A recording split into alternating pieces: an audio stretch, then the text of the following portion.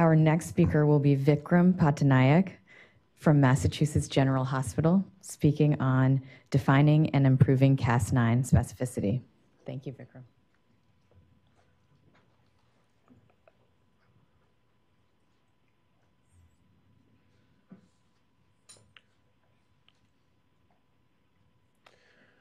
All right, so before I begin, just for full disclosure, I have some intellectual property related to my talk that's been licensed to Editas Medicine, but I promise to give you as full of an overview as I can. So the other thing to mention is all of the materials that I'm going to talk about that I've published on are available on AdGene, and just for those of you who are getting interested in genome editing for the first time, there are a ton of constructs available on AdGene that can really help you get started. So it's a really good resource, and it's actually rather easy to just get your feet wet. So I'm here to talk about the specificity of genome editing agents. I'm going to focus mainly on Cas9. And I think Fyodor alluded to it.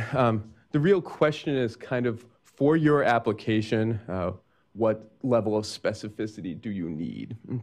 So our understanding of Cas9 has actually evolved quite a bit from the first description. But let me start as kind of a human genome-focused application. That's kind of what my research is focused on so far. So you guys know the human genome is roughly 3 billion base pairs, right?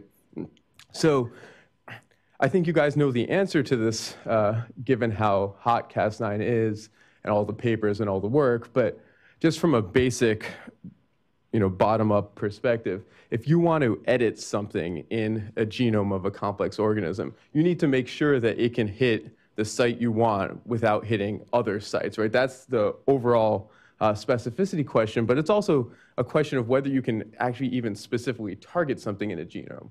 So the human genome's 3 billion base pairs, and if you model it as a random collection of A's, C's, G's, and T's, then you can ask the question, well, what is the chance that you're going to find any given 22 base pair target site in the genome? Or another way to put this is, how complex does a genome have to be for 22 base pairs to be specific? And I say 22 base pairs because the canonical Cas9 target site is 20 base pairs that's specified by your guide RNA, and then 2 base pairs, GG, canonically specified by your PAM.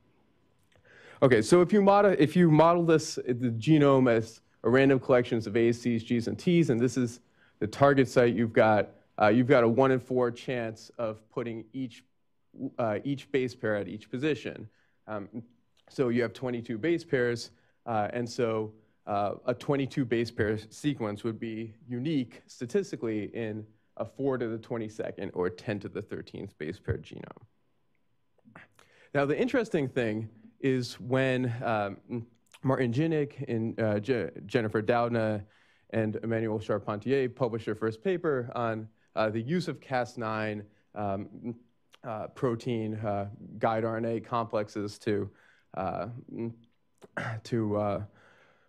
DNA, the specificity of Cas9 wasn't actually necessarily so clear. So this is one of the figures from their paper where, so they took several target sites, and so the PAM isn't listed here, but they took target sites that were mismatched at the ends. And they did an in vitro cleavage assay. And you can see that these guys down here all cut with at least 50% efficiency in this in vitro assay. And so this one here has 6 bases that were mismatched at the end of the molecule. So when I first saw this paper, I was wondering, well, is Cas9 even specific enough to modify the genome at all? Because let's say you have 15 bases out of the 22 that are specified. Well, 4 to the 15th would be 10 to the 9th, which would then put you on the scale of the human genome. So we now know that's not true. Subsequent papers from Feng Zhang's lab, George Church's lab, and Jennifer Doudna's lab showed that indeed you can you can use Cas9 to modify your target site of interest in a human genome. And this kind of spawned the first of many, many, many, many studies into Cas9 specificity.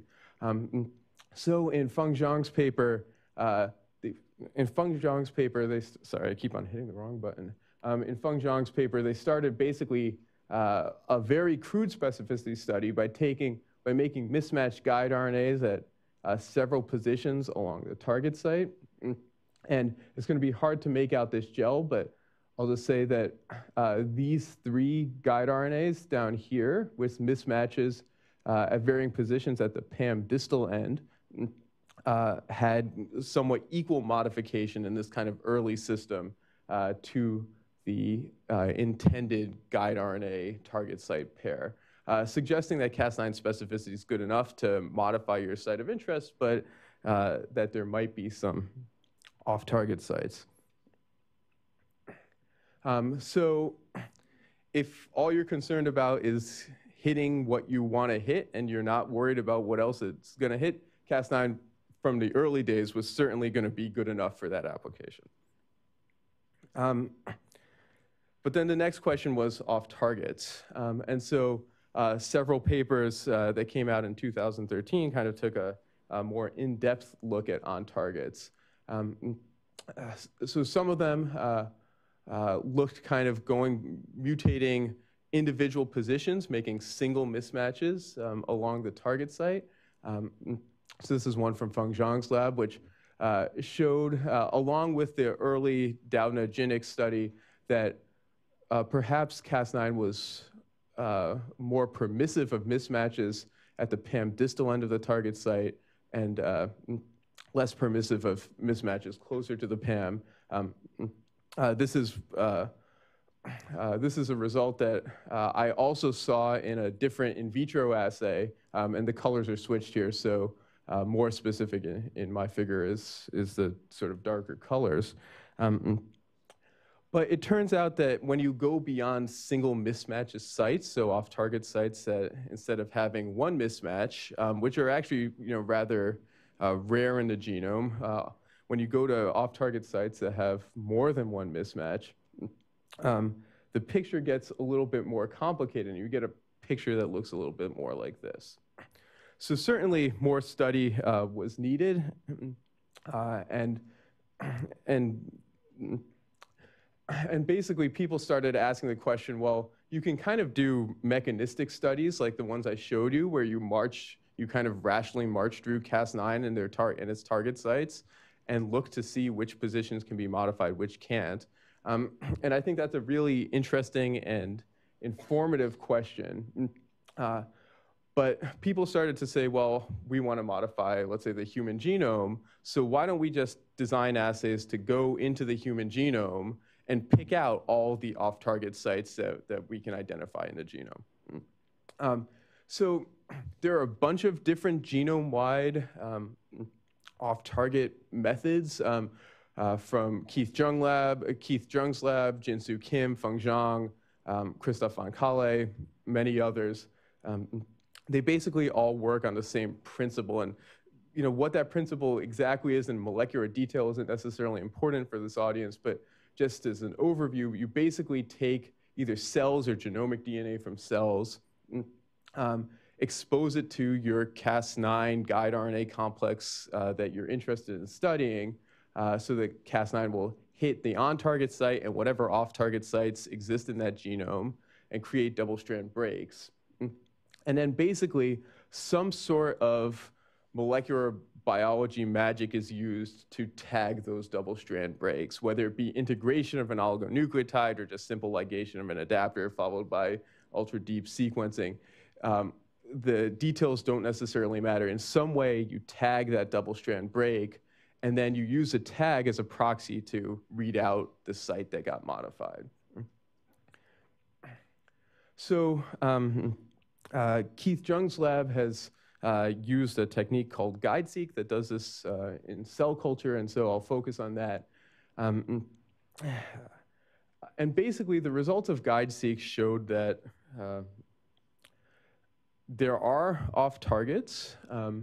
the number of off targets we can detect are, somewhere from 0 in one case to to hundreds, and it's kind of dependent on your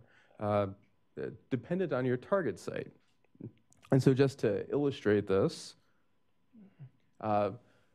historically, the EMX1 gene, which was one of Feng Zhang's interests, has been kind of extensively studied, both in specificity and just activity. And so you can see that for EMX1, you obviously only have one on-target site.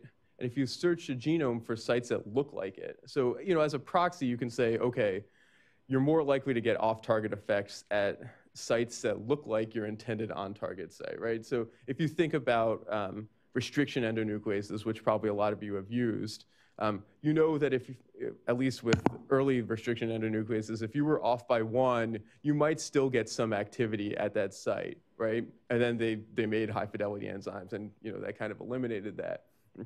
But so generally speaking, you try to avoid things that look a lot like the site. So EMX1 has no sites that have one mismatch, 4 sites with 2, but then this kind of goes up pseudo-exponentially. It turns out that EMX1 is actually a pretty good site. So if you have a target site of interest, you want to minimize the matches to the genome. I didn't put the data here, but some of these other sites, especially these VEGF sites, actually are very repetitive in the genome, and so there are a lot more potential off-target sites, which is part of the reason why more off-target sites were detected. Because the genome isn't actually a random collection of A's, C's, G's, and T's like I asserted at the beginning. And I think that'll come into play later as well. Okay, so you do one of these genome-wide off-target screen selections, and you get the data back, and this is kind of what it looks like. So this is this EMX1 site, and you can see the on-target site is here, and so the mismatches here are labeled with colors and letters. And you can see various levels of off-target activity. So the strength of the off-target site per se is kind of sorted from top to bottom. And you can see the general theme that Doudna and then the rest of us started to see holds, where the part of the target site that's near the PAM is more highly specified than the part of the target site that's away from the PAM. But it's not a perfect correlation. So you will see off-target sites where here are 2 mutations near the PAM, and it still gets recognized somewhat well. Which goes to the point of computational prediction tools. So there are a lot of computational prediction tools out there when you're trying to design a guide and you're getting familiar with Cas9, and you say, okay, well, can I predict what off targets are going to be there? And so you go to some computational prediction tool, and it'll spit out a result. It'll say, here are the potential off-target sites, and some of them will rank, this is the most likely off-target site. If you take Keith's GuideSeq data in the blue circle and overlap it with 2 different computational prediction tools, you'll see that the overlap in some cases is adequate, but in most cases is not that strong. And I take the GuideSeq data to be kind of the validation, the gold standard set here, since it's experimentally validated. So as you guys are thinking about off-targets, use Cas9, use off-target prediction programs. I just want you to be aware that they're actually a really good tool to evaluate different potential guide RNAs, because there are very few easy ways to compare off-targets in guide RNAs. So they're useful, but they don't tell the whole story. Okay, so Cas9 has off-target effects, but these off-target effects, there are few off-targets, and I think for most research applications, it's certainly good enough, right? And if you're doing genome-wide screens, if you're doing basically any application you're doing, you can use multiple guide RNAs targeted to the same gene if you're doing a knockout. And if the sequences of the guide RNAs are sufficiently different, your off-target profiles will be different. And if you get the same result, then you can be pretty happy. Okay, so part of my interest is in developing genome editing tools for therapeutic use. And so that becomes a very different level of specificity that's needed, right? Because if you're putting Cas9 into a person, you want to make sure that not only are you not hitting, your gene of interest, but that you're not hitting anything, anything like a tumor suppressor gene that could cause difficulty in the clinic. So I'm going to summarize a lot of work basically by saying that Cas9, and I'll say strep pyogenes Cas9. So what Fyodor didn't mention is there are actually there are different flavors of Cas9 itself. There's strep pyogenes Cas9, staph aureus Cas9. There are other CRISPR variants like CPF1. So there are a lot of things out there. A lot of the research right now is still focused on strep pyogenes Cas9. What I'll say is there are engineered variants that have improved specificity. So this is one that I engineered as a fellow in Keith Jung's lab, which has four alanine substitutions. And if you look at this variant by guide-seq at 8 different target sites, which would be in the blue. And the reason you only see 4 lines is that for some of these loci, there were multiple guides targeted to the same gene. You go from having, I think, 65 total off-target sites in the orange for wild-type strep pyogenes Cas9 to a single off-target site for one of those guides for this SP Cas9HF1. So the specificity problem, I won't say it's been solved, but there are high fidelity variants. My variant's not the only one. Feng Zhang published a variant ESP Cas9 that has a similar specificity profile. Jennifer Doudna's lab just published kind of a family of modified Cas9s which have improved specificity. There were other variants in our initial paper. And then CPF1, which was recently described by Feng Zhang. So I guess recently is several years now. But that also has a specificity profile that's very similar to SP Cas9HF1. So there are a number of ways to improve specificity. And there's a lot more on the horizon. So in addition to cutting DNA and using either NHDJ or HDR, David Liu's lab from Harvard has, in the last few years, described various base editors that don't require double-strand cleavage, but basically can, in a very sort of well-defined window of a few nucleotides, make single nucleotide substitutions. Now, it's a little bit of a messy process, but this potentially increases specificity as well. And this is something that, if you're not familiar with, I suggest you read about. We don't have time right now to talk about it too much, but this could potentially also increase specificity as well. So that goes to say that CRISPR variants can leave minimal to no detectable off-target mutations. Okay, but that's not the whole story. So, and this is kind of goes back to what your ultimate end game is for. So I agree with Fyodor that for clinical use, you can make Cas9 variants or zinc finger variants that are certainly specific enough for their use. but there are still challenges, right? So I'll highlight two. The first is naturally occurring genetic variation. So off-target predictors or these genome-wide off-target assays that use cell lines are basically using a single reference.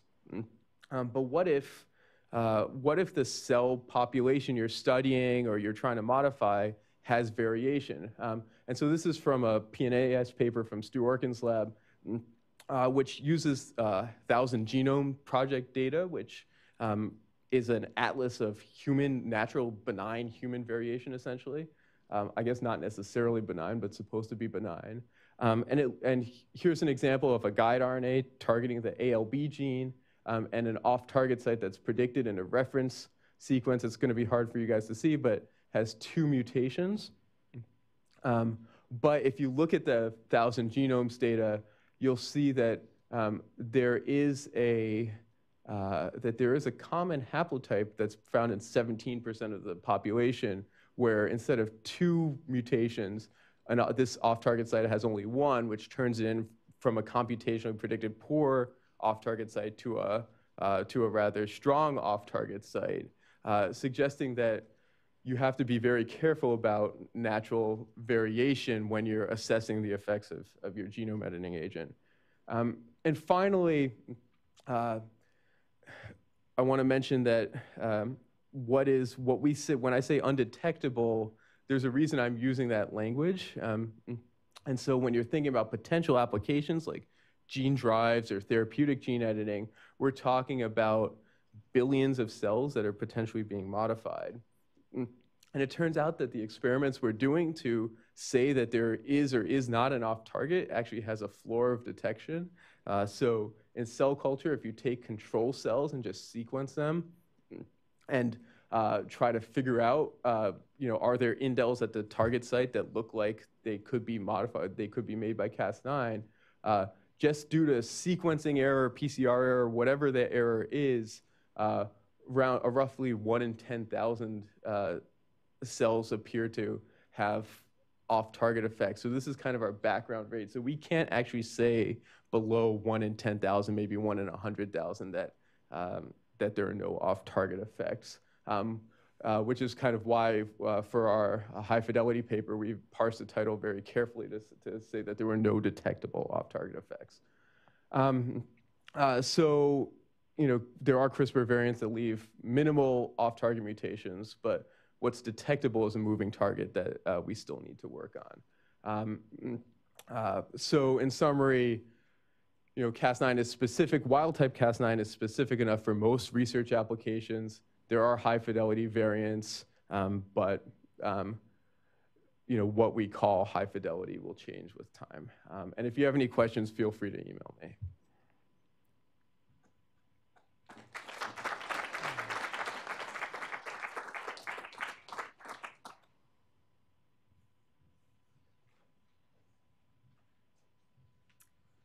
We have time for one question. This is our break time, so if any members need to stretch their legs, feel free. Rick Wychik, NIEHS. A question about the off-target effects. So if you're taking, say, a cell line and you want to hit a gene, you want to turn it off, you want to homozygose it. So what about the off-target sites? Are they typically homozygosed as well? Or are they heterozygous, which may not be quite as much of a problem phenotypically within the cell? Yeah, that's a really interesting question. I haven't actually seen very compelling data on that question yet. Generally, the off-targets are at much lower frequencies than the on-targets. So I think on a population scale, they're much more, they're almost certainly heterozygous. But I have not seen a good study that, on a single cell level, whether some might be homozygous. But it's certainly a good point. They're almost certainly going to, more likely heterozygous. Thank you.